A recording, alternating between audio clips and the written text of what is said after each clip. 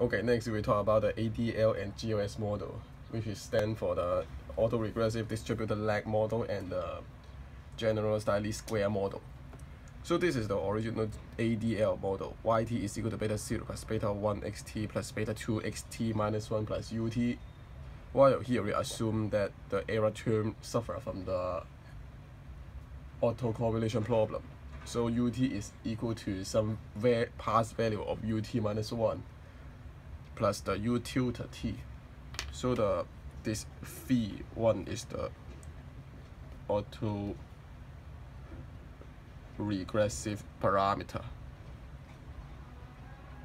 So it should be not equal to 0 and absolute value is less than 1. Then ut tilde is the serially uncorrelated term.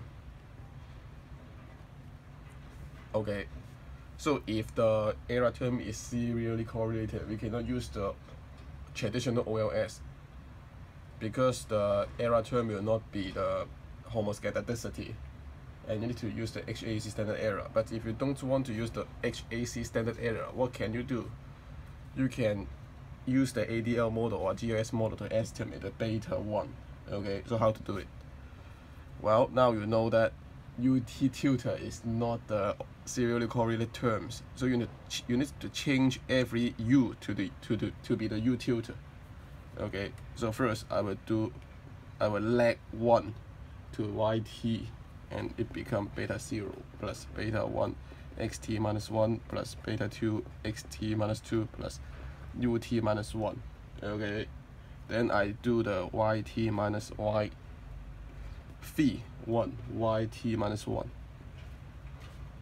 Okay, then I get beta 0 plus beta 1 xt plus beta 2 xt minus 1 plus ut, then minus phi times beta 0 plus beta 1 xt minus 1 plus beta 2 xt minus 2 plus ut minus 1.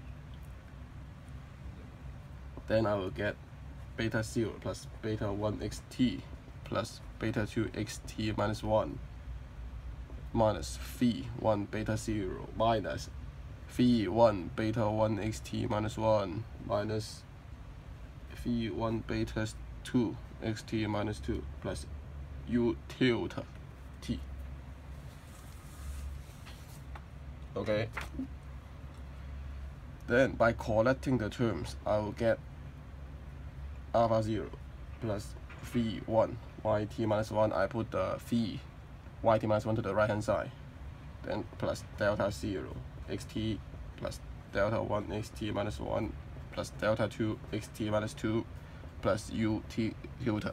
I just group all the xt minus 1 and xt minus 2 and change the variable to be delta. Okay, then you can estimate this term such that the u tilde now is not serially correlated. So here yt tilde equal to yt minus phi 1 yt minus 1. We call this quasi difference because this is not the true difference. You need to minus the phi times the past value. Okay, so actually you can rewrite your population regression model to be y tilde equal to alpha 0 plus beta 1 xt tilde plus beta 2 xt minus 1 tilde plus ut tilde. Okay, so if you want to use OLS to estimate the effects, you need to make some assumptions.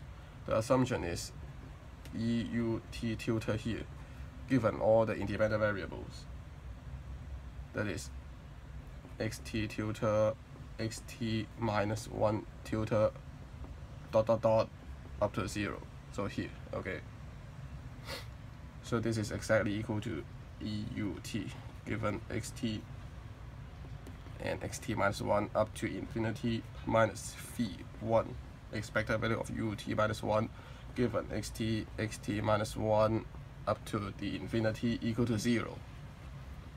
Okay, so here we assume the phi 1 is some constant terms.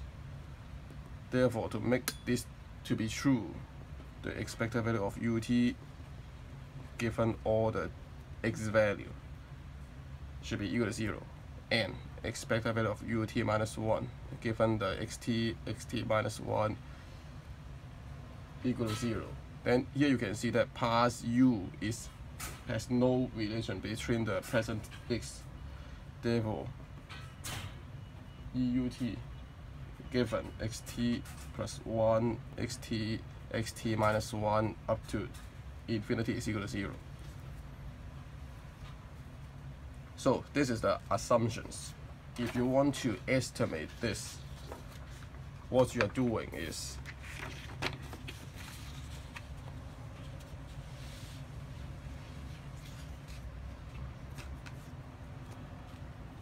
yt hat equal to phi 1 hat yt minus 1 plus delta 0 hat xt plus delta 1 hat xt minus 1 plus delta 2 hat xt minus 2.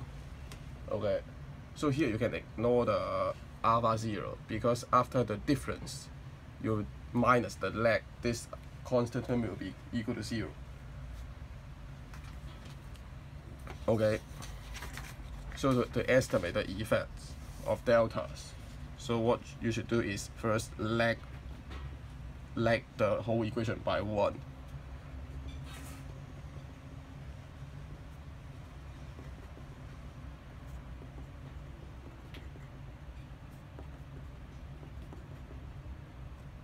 Okay, then you replace the value of y to here, then you will get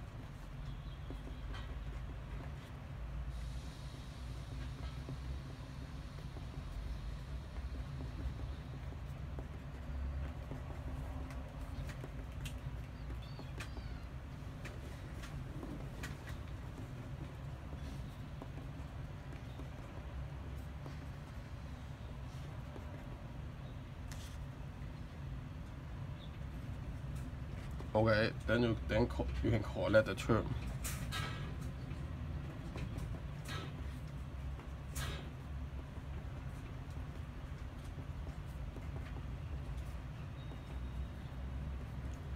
Delta 2 h times phi 1 hat delta 1 hat xt minus 2 plus phi 1 hat delta 2 hat x3 minus 3 plus phi 1 hat squared yt minus 2.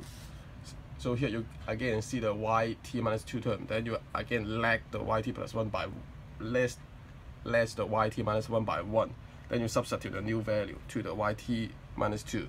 Then you will produce another term called yt minus 3. So you keep it the same process. After that you will get yt hat is equal to delta 0 hat xt plus delta 1 hat plus phi 1 hat delta 0 hat times xt minus 1 plus delta 2 hat plus phi 1 hat delta 1 hat plus phi 1 square hat times delta 0 hat times xt minus 2 plus phi 1 hat times delta 2 hat plus delta phi 1 hat times delta 1 hat plus phi 1 square hat times delta 0 hat times xt minus 3 still plus phi 1 square hat times delta 2 hat plus phi 1 hat delta 1 hat plus phi 1 square hat delta 0 hat times xt minus 4 plus at the end. Okay, so you can see that after the first term all the coefficient of xt minus 2, xt minus 3, xt minus 4 are the same. So this is how you can estimate the dynamic multiplier of the yt.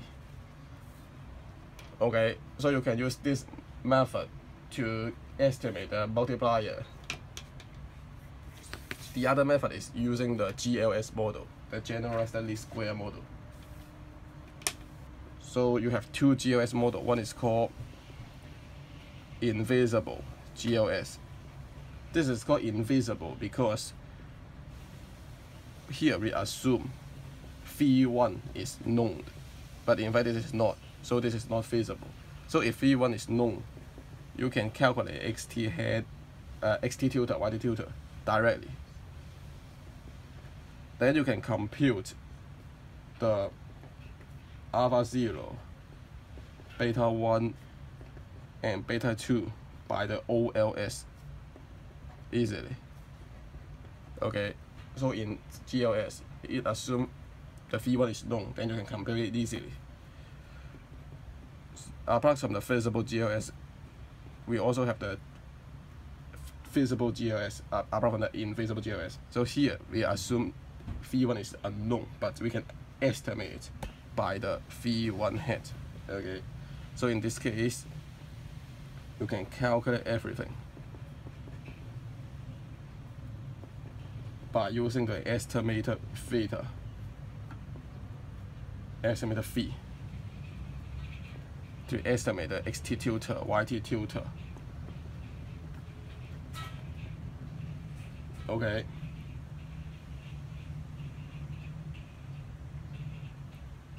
Then you can also calculate the ut tilde by